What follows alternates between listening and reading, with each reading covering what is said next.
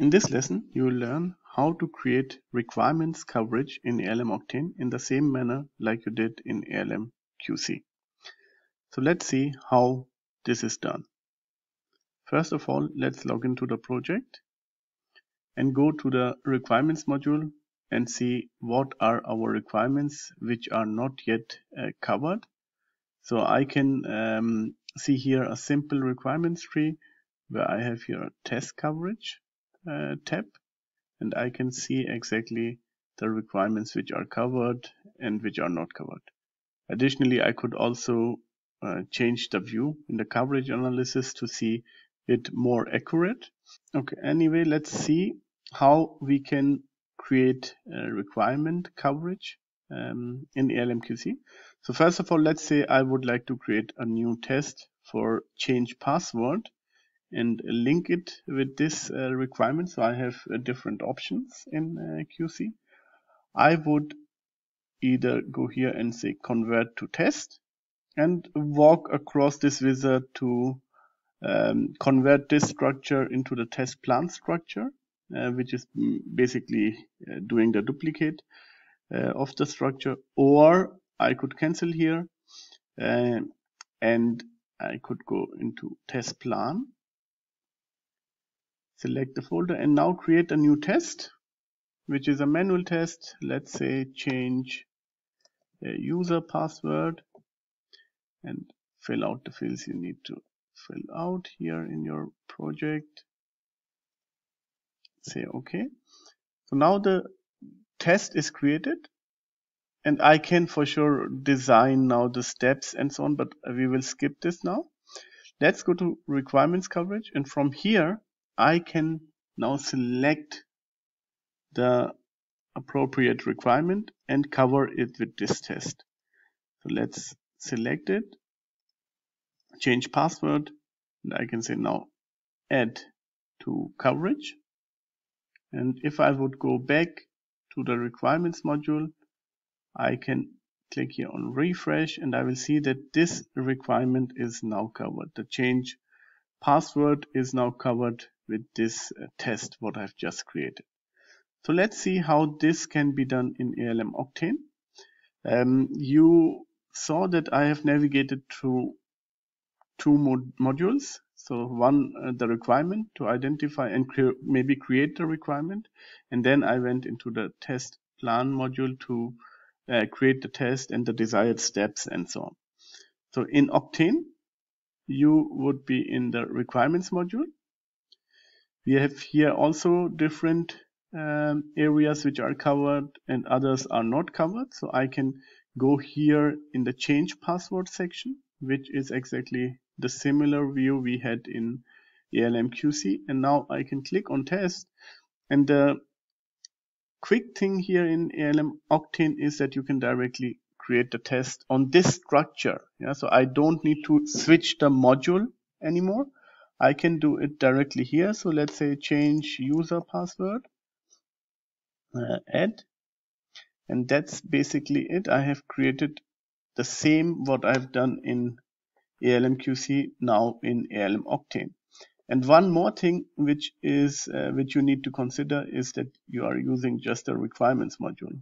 And everything you were doing in ALM QC using the requirements module, test plan module, and test lab module, and also during execution creating defects, you can now do directly in ALM Octane in the requirements module.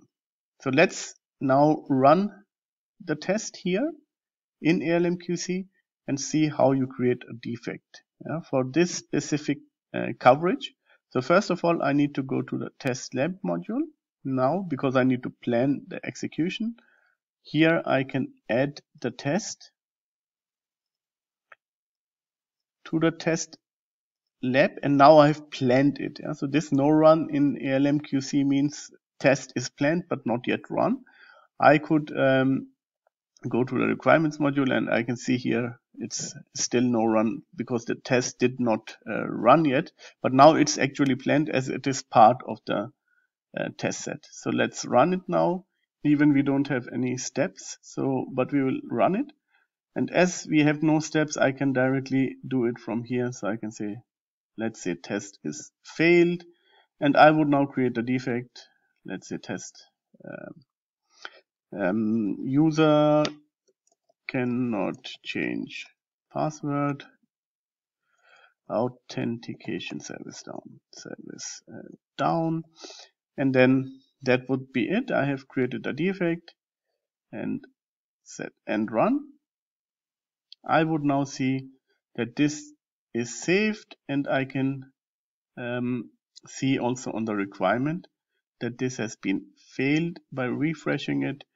Now if I would like to see here the linked defect, I need to manually link them now, because they are linked only to the run itself. Yeah? So if I would go here in the execution, and on the execution I have the runs, and here I can see I have the link to the defect, and now I can go to the defect and see it in the defect module in the details mode.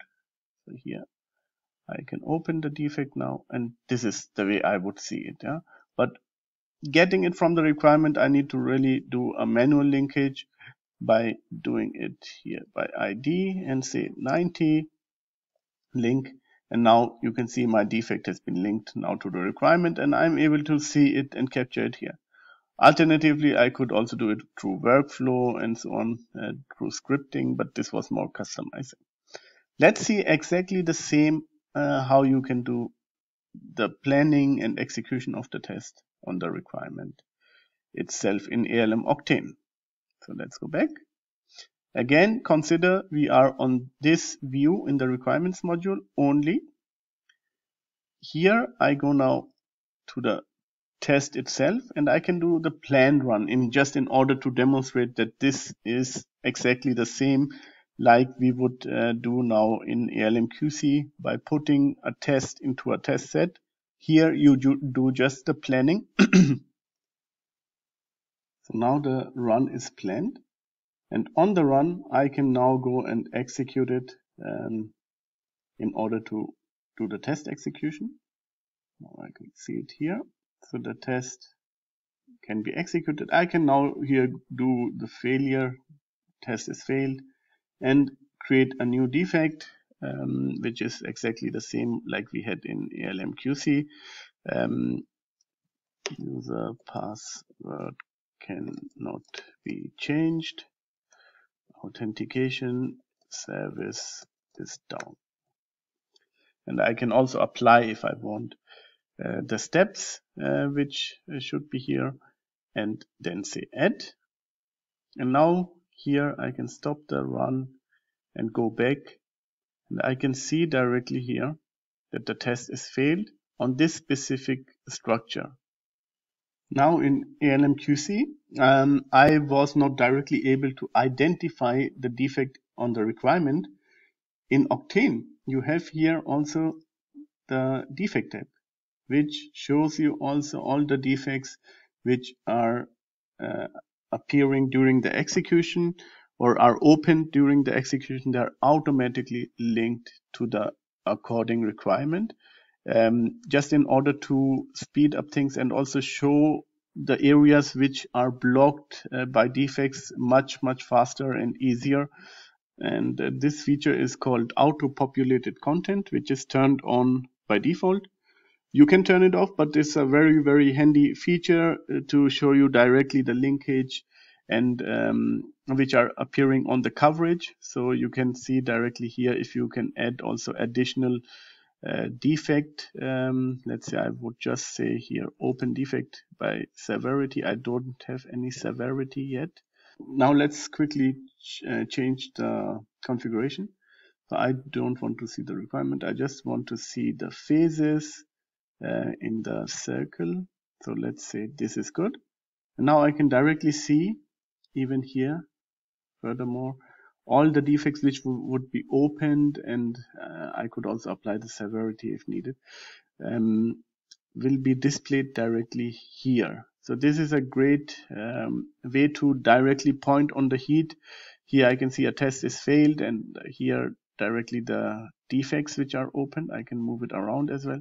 So this shows me much easier way to display the hotspot on the requirement itself.